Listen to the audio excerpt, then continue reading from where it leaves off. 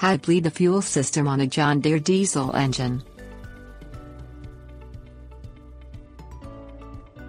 Air bubbles can become trapped in the fuel line of a gasoline or diesel engine if you run out of fuel when running the engine, or perform maintenance such as changing a fuel filter.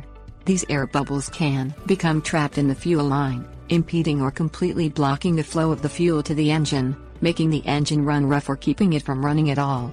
If this is an issue for your John Deere tractor, you can fix it by bleeding the fuel system. Things you will need: diesel fuel. Fill the fuel tank with diesel fuel.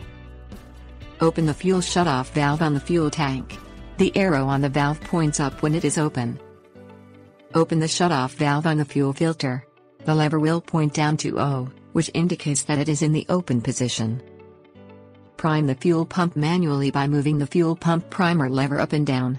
Continue doing this until the sight bowl on the side of the fuel filter is completely filled with fuel, and you can hear the fuel flowing back to the tank through the return hose. Start the engine and allow it to run until it idles smoothly.